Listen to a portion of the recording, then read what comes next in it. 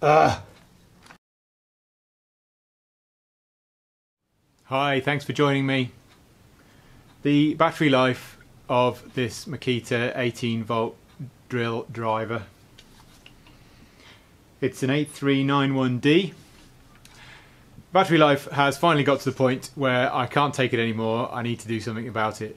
Now, you may look at this and say, Andrew, that should be in a museum. I have had it for a long time. It's done an awful lot of work, and aside from the battery, it's been absolutely brilliant. I couldn't even begin to write down all of the jobs that this has done in terms of installing things, dismantling things, all the rest of it.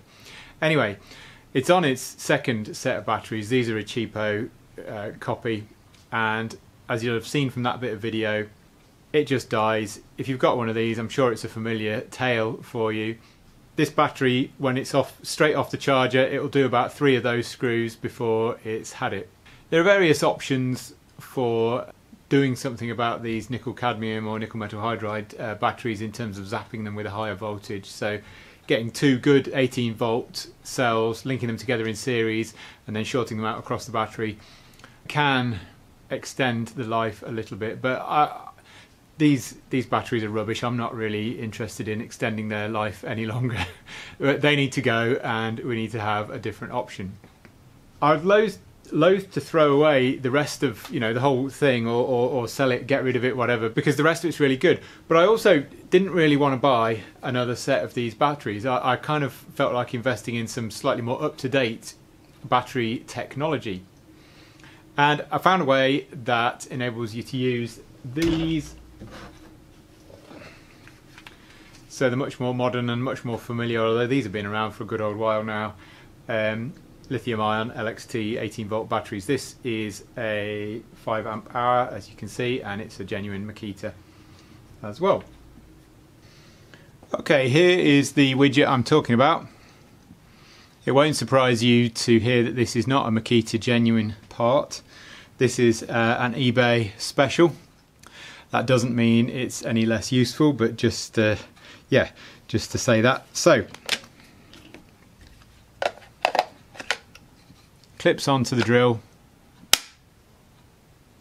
like that.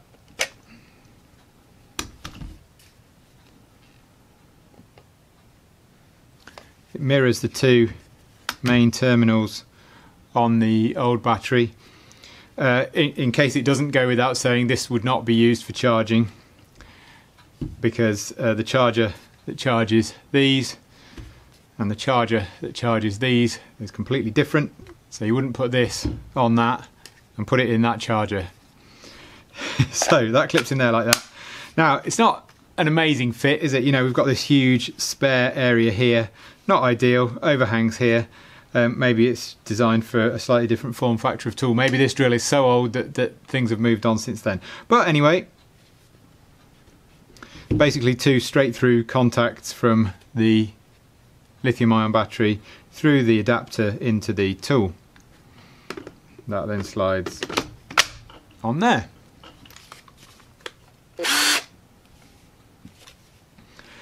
I've given this a quick test. Works really well. The drill gives full power and everything, you know, there's no problems with that at all. The other thing that you may have noticed, and I can't get it off now,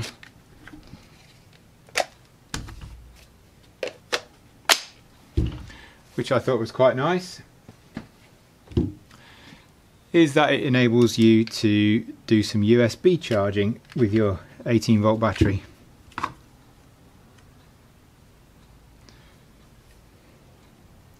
This torch is great, but it's always going flat because I use it a lot and I forget to switch it off. So there we go.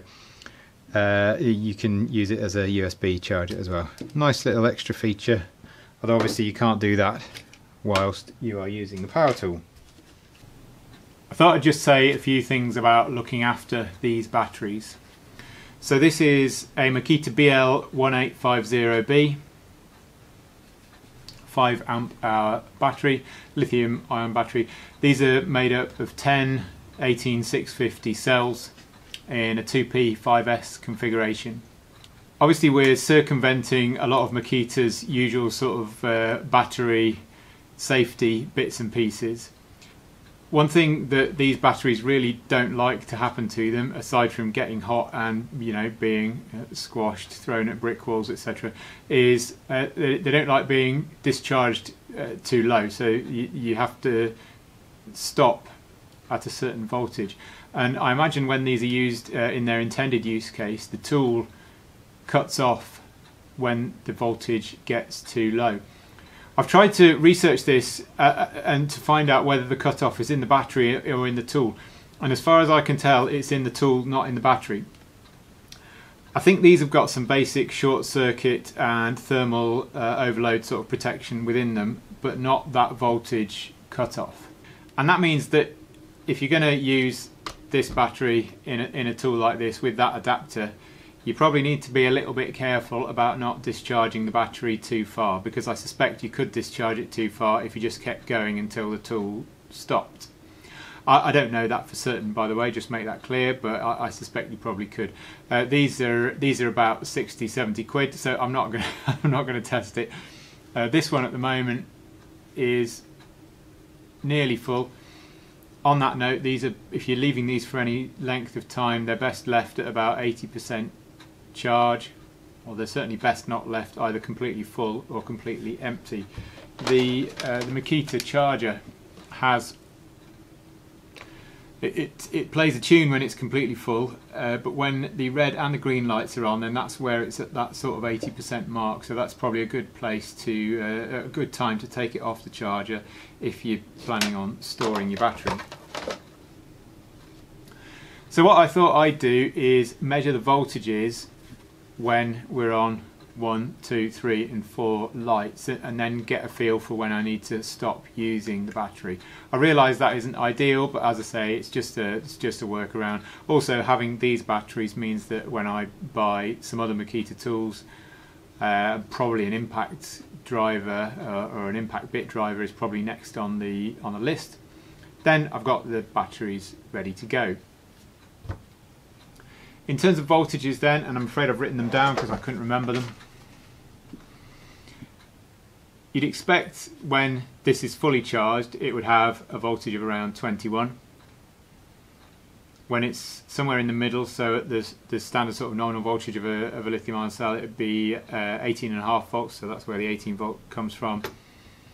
And then when it's down at the lower end, and I don't know what the safe discharge level is for the individual cells that are in here, but around about 15 volts. So I think I'd probably stop using this when the pack reaches about 15 volts, and hopefully that'll keep it safe. And what I'll do is I'll learn where that is in terms of the lights on the level indicator, and then I'll put it on the charger accordingly.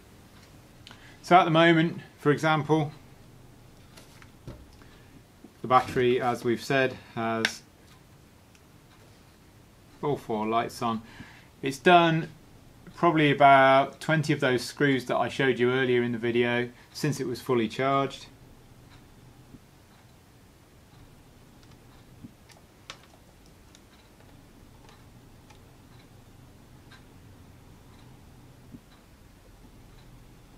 And what have we got? 19.01, let's call it 19, shall we? So 19 volts.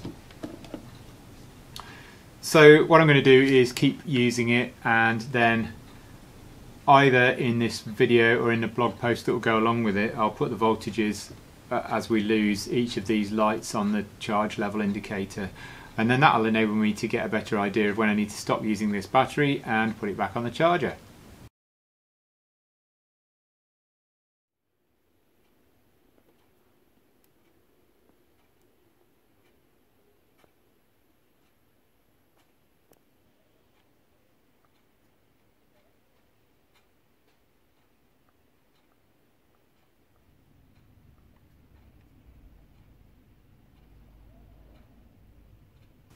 So I hope that was useful for you if you've got one of these old Makita tools as I have, and you're wanting to do something about the woeful battery life.